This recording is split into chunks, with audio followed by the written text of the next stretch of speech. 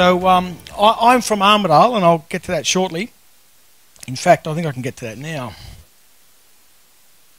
Righto. Okay, so I'm from a place called Armidale, which for those of you that aren't familiar with our neck of the woods is up in the New England. It's a plateau about 1 kilometre off the deck. Cockroach you may like. I am from northern New South Wales, and Mr Mayor, I'm really annoyed actually. I thought Elton was coming tonight. But it's obviously end of September, so I'll make sure I book that one in, not. But anyway, I would have come back for sherbet for sure. I was actually born and bred in a place called Albury down the Riverina, so we've always wondered why the coastline was so flat in the north of the country. And I'll be honest, it's my first visit to Mackay, and I really do appreciate the opportunity to come up and to meet you all and have a look around. And what a vibrant gathering, what a vibrant industry you've got. Now, I've got a few confessions to make. First of all, it's come out, I'm a physicist by trade. In fact, I'm a plasma physicist. That's someone that plays with lots of high voltage. And I'm actually an identical twin. Now, what I'm going to say here is that you've all got very finely tuned bullshit meters. You know, you can't put much over growers. So let's just see how we go. Anyway. All right, well, if you start with the challenges. So the big challenges we face is the fact that farmers are time poor. They've got a lot on their plate. They're generally older, getting tired in life, and they're under enormous pressure. The environmental dimensions of what they're doing, the social license to farm, how they farm, and of course they're being confronted with a deluge of technology and talk around big data, and it's not surprising that many farmers are overwhelmed by it. And if you bear in mind, as I mentioned earlier, that they're in their mid-50s on average, then you know this is not the population that can easily create and reinvent themselves. So this is where the smart services sector really can kick in.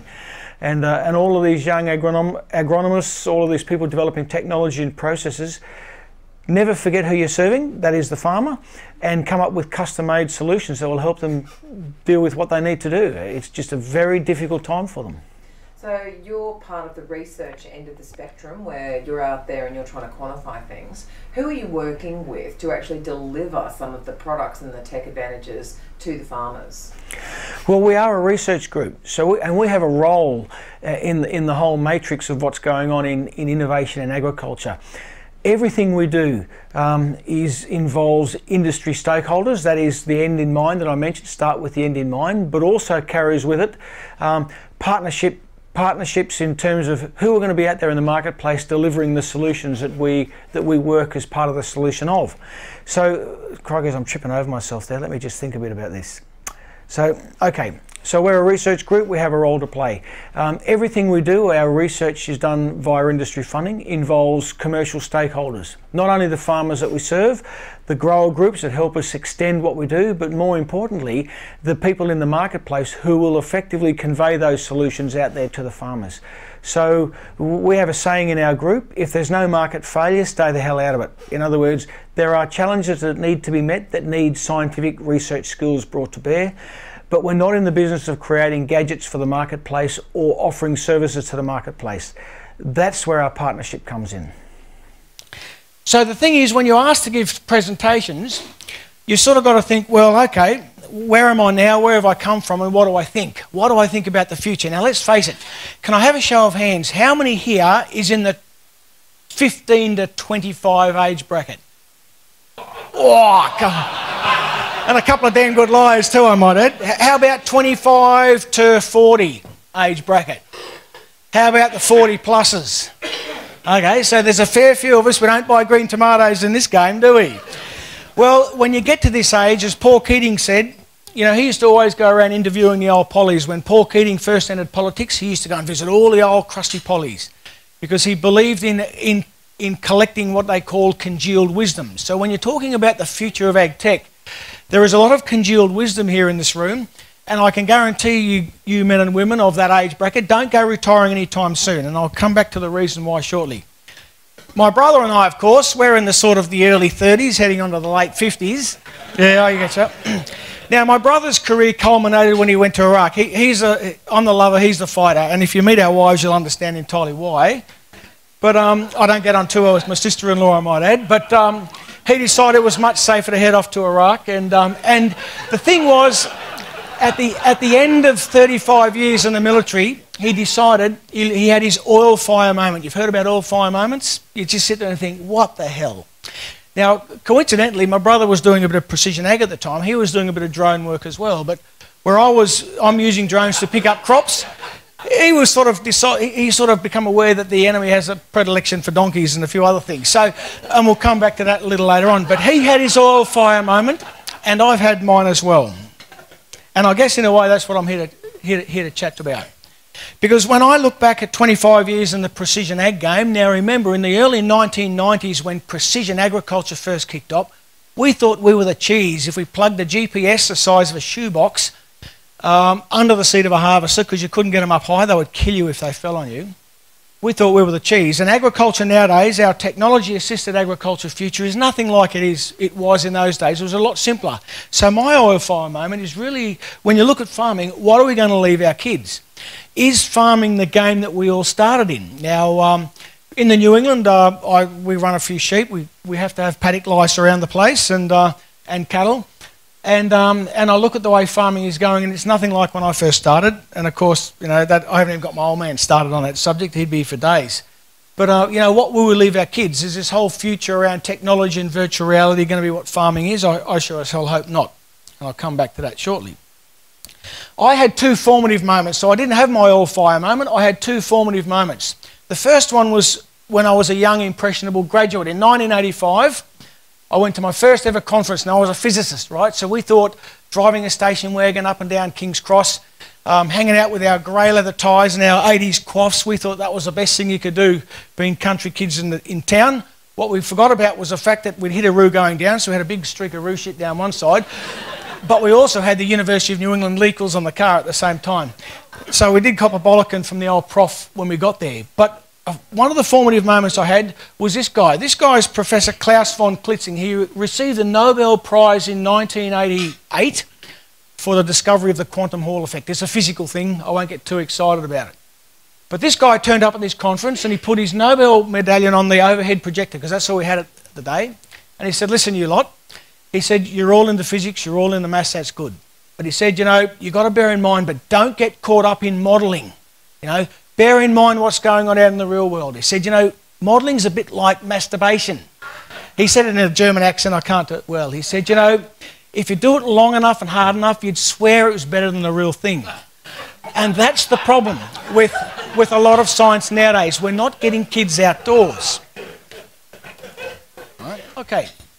Funny thing is, when you look at space, you're looking in the past. The further you look in space, the deeper you look in space, the further back in time you go. Ironically, when we put technology in the air in space and we're looking down, we want to see into the future, not the past. And pound for pound, when you look at the way science and this industry is going, is there's more money to be made looking into the future than there is to be looking at the present time today. And so, you know, the thing about the sugar industry, for example, is that in terms of using tools like what we have in space looking down, you're ahead of the game. You've got mature crop forecasting tools that work at all scales. And in fact, from time to time, we even managed to get the forecasts right. I might add, and this is a good friend and colleague of mine, Andrew Robson, who's in our group. Every now and then we have our Ida Carina moment. I think I just had one then. And, you know, whilst we can predict the yield in most regions within about 10% ahead of the season, every now and then nature throws up a bomb at you. And so you get your Ida Carina moment. And, but nonetheless, the industries, in terms of comparison with other industries using this sort of technology, is well ahead of the game. And of course, it's all about the nutrition and nutritional management. And these sort of tools are being developed from satellites well above. So the whole notion of space exploration takes on a different view when you consider being up looking down. Right, that's enough being serious. I have a totally different approach to yield forecasting. In the early 90s and through to 2000, every year we used to get our students who we were teaching precision ag to learn how to use spatial data. They would use the software to create maps from satellite imagery, and they would put in tram lines to control vehicles up and down. And we quickly twigged to the fact that you could actually design in a geographic information system, a control map for anything. So, for example, in 1999, we actually designed and persuaded a local farmer to cut a huge wallaby into his canola field, right? 1 kilometre from toe to tail. And in fact, that was the year that we won the World Cup in France. So not only did we forecast the outcome, but we got a fistful of free jerseys from the returning wallabies, which we auctioned off for charity. Okay, so as a researcher, this event is critical. This is essential pulse taking. In other words, it offers the opportunity for researchers like myself and my colleagues to come in, talk to the producers that are struggling with the challenges they have to meet. And that is not only just the ones that want to innovate today or the ones that already started to innovate yesterday. These are producers who are coming in trying to understand where they can go forward in improving their own business of farming and meeting all of those challenges. So the opportunities are enormous for people like myself because we get to hear firsthand what the challenges are. We get to talk to the agronomists that are trying to broker those solutions, and we talk to the technologists that are offering up potential solutions in the marketplace. So we can find our niche, what are the unanswered questions, and then we can go back, engage our partnership base, many of whom come from the regions that we've just been talking to, for example here, and get on with the problem, with the business of doing what we do best, which is meeting research challenges. So we should never take the human out of the equation. And so when I'm talking about Ag Future, we hear about the Internet of Things. You know, $15 trillion contributed to global GDP by 2030 through the Internet of Things. Farming's never mentioned in any of it, I might add. But this is an industry, for example, the sugar industry, where telemetry and telemetred systems are really taking hold. I mean, on our smart farm, we have 7,000 acres back home. You know, 100 soil moisture probes scattered around. The whole thing chatters away to itself, and it's a living and breathing soil moisture map. This is a $500,000 asset, which you will now be able to deploy for $20,000 or $30,000. That's how fast things are moving. Once you get your measurement down to the scale at which things vary in your paddocks, then you'll start finding that modelling, the stuff that would normally send you blind, starts actually making sense. You can really start hanging some good numbers on your prediction, in our case, of pasture growth rate, for example, or even in yield forecasting. So the Internet of Things is a really important part of our future, right? I mean, if you've got your land lit up, then, for example, we've got people around our country who are plugging sap flow sensors into the side of trees and measuring the water pumped up and down trees every day. That blue zigzag is a daily heartbeat of a tree. Sun comes up, water pumps up. Sun goes down, water stops. Some even goes back to the roots. Stringy barks, like what we have on our country at home, can pump between 30 and 70 litres of water out of the ground a day. Okay? If the roots are shallow and you look at the very pale green zigzags, see how they're growing over time, they kick in and start pumping the tree. And that's when the tree starts its flush of growth. But interestingly enough, showed that to a farmer from the Wimmera Mallee, that's down in Victoria, where there's hardly any trees, and they looked at that straight away and say, hell, where do I get those soil moisture probes from? And I said, mate, it's easy if you just stick to the made ones. You'll never get trees down there anymore. But if there's anyone interested in beehives, you know, you can become a Dr. Dolittle when you start hooking things up. What I've got there is a beehive with a set of scales under it. And every day, pick up the zigzag of the bees leaving the hive. There's 4,000 bees in that hive. They leave every day and go and forage, and the hive weight goes up and up and up. And every now and then you'll find, as I found, is that the old queen inside gets sick of the joint and she leaves and takes the bees with her. You can see them swarm and then you can see them requeen. There's a beehive talking to us. Now we've got 10,000 beekeepers in the country, 50 hives on average. That's 500,000 beehives. And most beekeepers spend 80 to 90% of their time on the road visiting hives. They have no idea what to see at the end. So surely connected things in our landscapes and our farms will make a big difference. And of course animals as well. We've got 77 million sheep in this country and about 50 million cattle and counting. You know, every one of our animals is potentially trackable, and that's where the technology is going. Meat Livestock Australia, who is the equivalent of Sugar Research Australia for the livestock sector, was absolutely inundated with applications to develop tracking devices for animals. It's just exploded, and the whole cattle industry is going to be revolutionised. And we are now in a position where we can create yield maps from our cattle, our sheep, just by tracking them around when they're eating. and watching their weight gain as they go over walk-over way systems. And that's a yield map for a mob of sheep. You know, between 20 and 200 kilos per hectare per year of annualised weight gain. You know, it's the same stuff that turned you guys on in the 90s with your yield monitors in the grains industry. Sorry, sugar industry, I don't quite think we've got a yield monitor yet. But this is the stuff that turned the industry on. And it's coming your way, and it's coming to the livestock sector. And if you can see dots on a map, you can move them around. We can virtually fence our animals. You put an ear tag or a collar on with a GPS coordinate relative to a line in the sand, and they won't cross. Why? Because you're going to give them a whopping great zap if they do. Hence my high voltage background coming back. Thank you very much. But we know we can control and contain animals. Potentially, we've just got to deal with the animal ethics. So, you know, the Internet of Things that we talk about is more than just telemetred water systems and maybe something hooked up to your irrigation system. It's going to revolutionise the way we farm. We'll have a LiDAR unit, a little laser that pulses every time something walks through the gate. So you can do the volumetrics, you can estimate the weight, you can even infer the wool production on it live on the hoof. Now, there's a question I want to ask. Let me describe this photo to you. Both of those photos are what we call a colour infrared photo. It's taken using a camera that allows us to look in the near infrared. We can't see it with our eyes, but it's just a little bit beyond the red colour. On the left is a canola field. On the right, in fact, is a canola field. You can see on the left the trees, those funny blobby things on the blue background, and you can see where the trees are withdrawing the water from the crop, and the crop's looking a little less vigorous. And of course, you can see the car parked in the right. Now, this is a key lesson, a key message I give to anyone that wants to innovate in agriculture.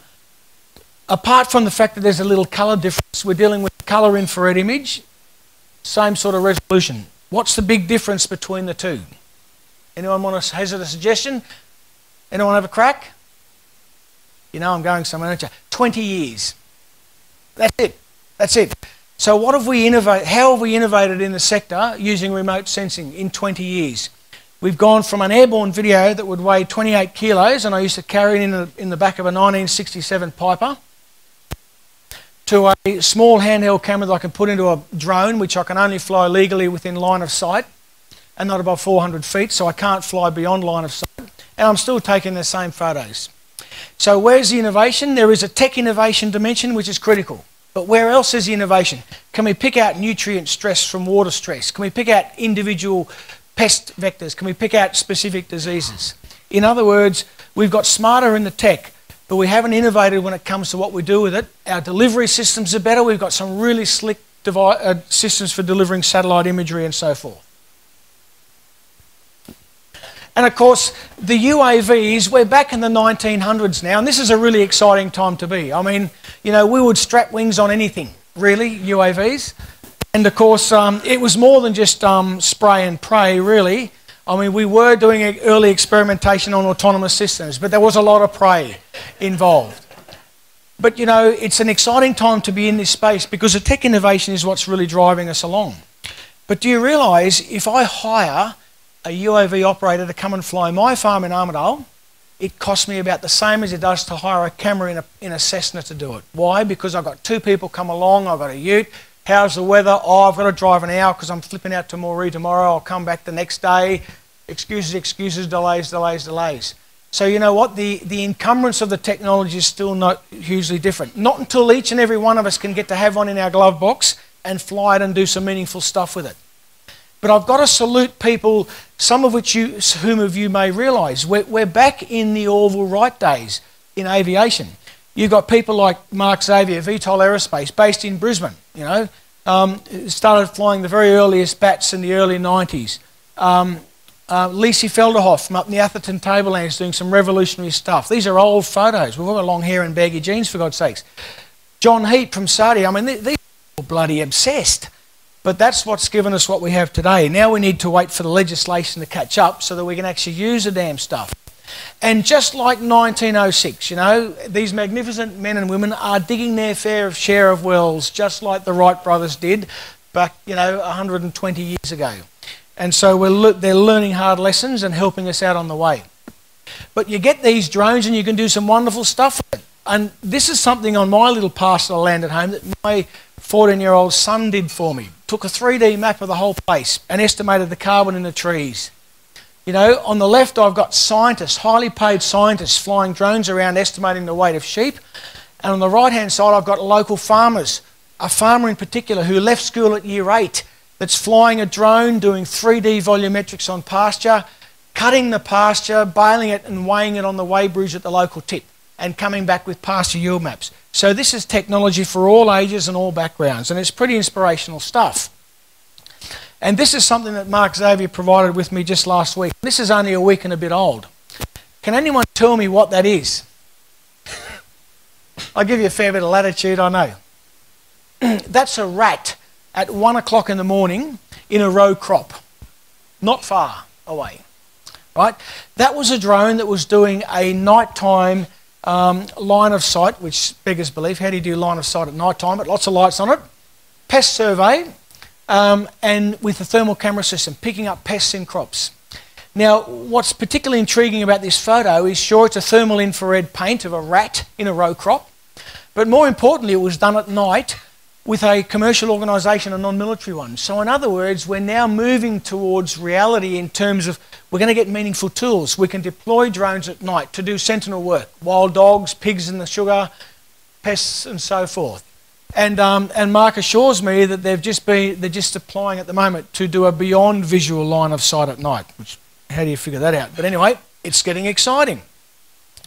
Now, many of you in Precision Ag, of course, are probably more familiar with technology like this, the old EM38. Who's familiar with that? Yeah, so there you go, about 25% in the room, right? I like the EM38. It's been around since the Euromonitor days in the 90s. And for those of you that are unfamiliar with it, you sort of tow it around on the back of a quad bike. It's a little magnetic coil and pulses the ground and tells you how conductive the soil is. And you can tell a whole lot of scenarios around what the data really means. But the thing I like about EM38 in particular is what you see is what you get. You see it, it's a piece of cherry wood. In fact, the 85% of the cost of that device is in fact the native cherry wood that makes up the antenna. But more importantly, not only do you get to do the measurements with it, but it's actually bloody handy to do the ground truthing with as well, because it does double as a damn good shovel if you really get caught out. But it took me about a day to dig that, I might say. So, you know, with robotics, which I'll touch on shortly, with big data, with artificial intelligence. My father had always had the last word on artificial intelligence. He said, artificial intelligence is absolutely no substitute for natural stupidity. And he's actually right, because look around the room here. Look at the wealth of experience and the ideas. We have people growing rice up here, for goodness sakes. I mean, that's innovation. Oh yeah, sure, we did it 40 years ago, but we're doing it again now. Why? Because we have people that can tap into the memory banks of those that have thrived and tried things. And I think that's a lesson we have to carry with us, that you can only do so much in our agricultural world. And we've seen the movie, we've seen the 3D version of it out here earlier today. This is part of our future. But I should point out, and we've done some of our own trials with robotic tractors, that as glitzy as this technology is, and we know it works. We can drive things around without anyone in the cab. But you cannot drive them around without anybody outside the cab. And this is a challenge we've got. I think it was mentioned this morning in question time in relation to the fact there is no legislation around the use of robotics on farm. And that's a real problem. In fact, that's a terrible problem. We have the same problem in virtual fencing when we try to control animals without physical fences. There is no legislation, for example, in the state of Victoria, which means they won't even let you think about doing it. It's not as if you have legislation, you've got something you can attack, something you can work around. If you have no legislation whatsoever, you have nothing to go at. And that's the biggest challenge we got. We don't have the regulatory frameworks for our smart farming future. We only just completed a trial up here towards the end of last year, here in Mackay, just up the road, using a robotic tractor and a complete satellite guidance system. No on-ground GPS infrastructure. On the left of that big photo is the wheel tracks from a RTK GPS. On the right is the wheel tracks from a satellite-only driven guidance solution. This sort of stuff may help us break the impasse. And the most important thing about the trial that we conducted last year with a team from Pharmacist and with some support from Sugar Research Australia, just up the road here, was that we demonstrated that we could match, using satellite only, you know, the 2 to 3 centimetre cross-track error, and we can get the warm-up time of this technology down to a few minutes. When we first did the trial 12 months ago, it was more than 40 minutes to get the thing to lock in and work. So things are moving really quick. The thing about robotics is that we've got to bear in mind, and this is my earlier point I made to you about what are we going to leave our kids. Now, I had to get in and sanitise this slide. I made a ripper, and my wife absolutely went nuts when she saw it. She said, "You're not putting that up." But anyway, I think you'll get the gist. If you look on the left, that is a new robotic technology for sizing chests based on palpitations. I did have a few other augmentations on it, but my wife made me delete them. And the point of this is that we don't want to let a technological solution take the fun out of the job. We want it to take the work and the drudgery out of the job, but not the fun out of the job, right? You get the drift, huh? Now, let's talk about phones and connectivity. I'm nearly at the end. Sorry, I noticed you haven't taken a bite since I started, and that's fantastic. That's really good, because either have I. Look at smartphones. We're all being connected. Now, did you all hear the news today that 30% of Australians have access to NBN? Now, can anyone that has got access to NBN put their hand up, please? Just stick your hand up. Whoa, gee, that's not bad. Well, that's almost 30%. Almost. Okay, okay, everyone put your hand up if you haven't got NBN. That's more like it. Okay, everyone's been connected. We have the ability now to collect data from our farmers live, and more importantly, to drive smart tools back into our phones. All right? You know, but it's not lost on me that when you look at all the rural and regional telecommunications kerfuffle, you know, 99% of Australians will have access to a reliable mobile phone. All right? But of course, only 30% of the country's covered, and if you zoom in, you'll find that we only have 3 mobile network operators, and there's almost 100% redundancy, or I should say 300% redundancy where they're set up. And it's only the big one left that's got a little bit of footprint out in the bush. And it's an interesting scenario when you look at the numbers associated with mobile telecommunications. No one makes money out of putting mobile phone towers up in the bush. No one at all. Do you know why they put mobile towers up in the bush? So that more city people will subscribe, because they know they can make a call when they go to the bush. That's it. Okay? So, you know, we need to turn things over on their heads big time. And in fact, I want to read this story. I've got to get the written version right, because I might trip over myself here. All right. Now, do you all remember Time Team, the show on ABC? You know, digging up stuff and all that stuff. You know Time Team? Understand? Does anyone know much about archaeology? Even better. Cool. Cool. Okay. The trick with archaeology is that the deeper you dig down, the further back in time you go. It's a little bit like space. The further up you look, the further back in time you go. Okay. Now I'm going to read this because this is a couple of quotes that I got. Just flip this out. Okay. Okay. Now, having dug to a depth of just 10 feet last year, British scientists found traces of copper wire dating back 200 years underground. Now, the conclusion of these archaeologists is that their ancestors had some form of rudimentary telephone network dating back, you know, more than 150 years ago, digging down 10 feet. Now, of course, the Americans, when they heard that, thought, oh, hang on, we're going to have a better look at home. So they scratched around and they got down to 20 feet, and they were ripping up whole bits of copper too, and they said, hey, look, not only do we have a rudimentary telephone network, but it was almost 100 years earlier than the Brits did. Now, back home, a couple of the locals thought, well, shit, we've got to do better than that. Scratching their heads, so they grabbed the backhoe and shot out the back of the paddock, and they're scratching around everywhere. And in fact, they got down to 30 feet down and found bugger all. And that was an absolute winner, because we realised that 100 years before the Yanks, we'd already gone wireless. Thank you very much. Well, okay. Well, you have to bear in mind that the way ag tech is going and the way we're innovating isn't about tomorrow. It's not even about today. It's about what we started about 10 years ago. And you have to realise that despite the fact that a lot of the innovations that we're hearing coming over the horizon, most of them were seeded back in the 90s. And yet precision agriculture, if you take it for an example, you know, maybe 60 or 70% of our grain growers use it, for example, but on the whole, on average across Australia, it'll be less than 30%. So in other words, we have to take the time to look back over our shoulder and bring the rest of the populace forward with us. So as much as we have technical challenges or technical opportunities that we can use to meet challenges, we've got to actually never lose sight of the fact that events like this, Ag Catalyst for an example, are an essential component of actually bringing the rest of the population forward. So we need, in some respects, not to go faster into the future, but to just walk a little slower to let the rest catch up. And so education, outreach is just as important when it comes to communicating what we've done and what we're doing today as it is about dreaming about what we have to do in the future. So it's going to be a mixed bag.